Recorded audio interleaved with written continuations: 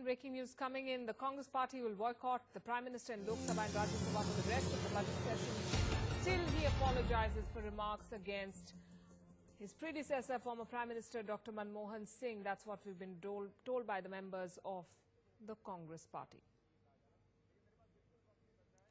Remember, the Prime Minister took pot shots at Dr. Manmohan Singh, saying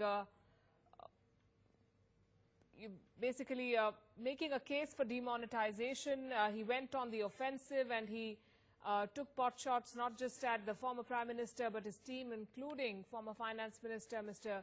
P. Chidambaram, and that's something that the Congress party has taken exception to. There was chaos for a brief while in the Rajya Sabha after those comments were made, and then the Congress MPs staged a walkout, and now they've decided to boycott the Prime Minister for the remainder of the session unless he apologizes. We'll see how that goes.